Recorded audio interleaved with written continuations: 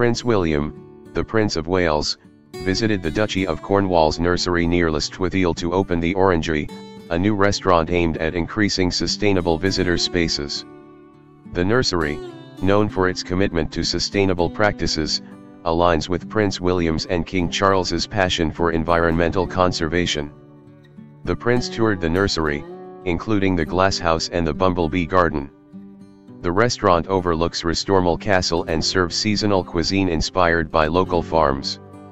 The Duchy of Cornwall is a private estate that provides an income for the heir to the throne, and William inherited it following the death of Queen Elizabeth. He has been actively involved in running the estate, including exploring plans for affordable housing to address homelessness.